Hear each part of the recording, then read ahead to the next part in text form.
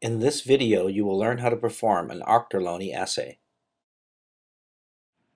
Using scissors or a razor blade, cut off the end of a 1 milliliter transfer pipette between the 250 microliter and the 100 microliter marks. Once cut, the pipette tip will be used to puncture holes out of the agarose to prepare the assay plate. Start by punching a hole in the center of the assay plate. Squeeze the bulb of the transfer pipette and press the tip of the pipette into the agarose. Release the bulb to suck out the small plug of agarose. You should be able to see a small plug of agarose in the bulb of the pipette.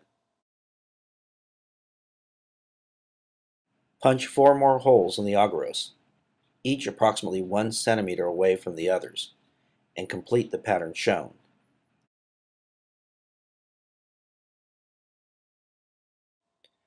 Next, label the bottom of the plate for the positive and negative controls and samples A and B as shown.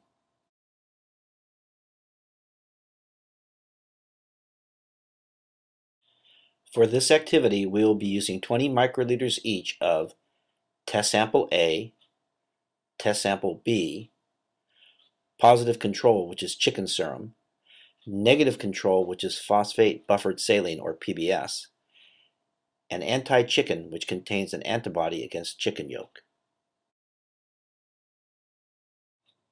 Set a micropipette to 15 microliters and pipette 15 microliters of anti-chicken antibodies into the center hole.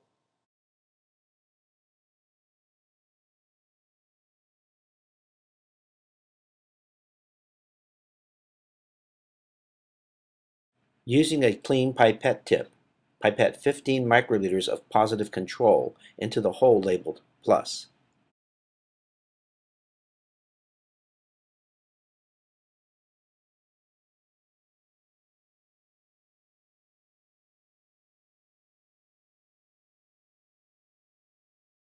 Again, using a clean pipette tip, pipette 15 microliters of negative control into the hole labeled minus.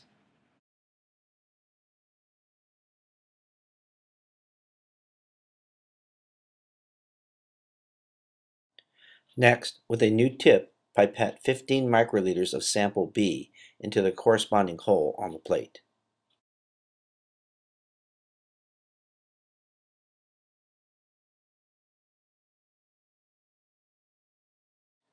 Finally, pipette 15 microliters of sample A into the properly labeled hole on the plate.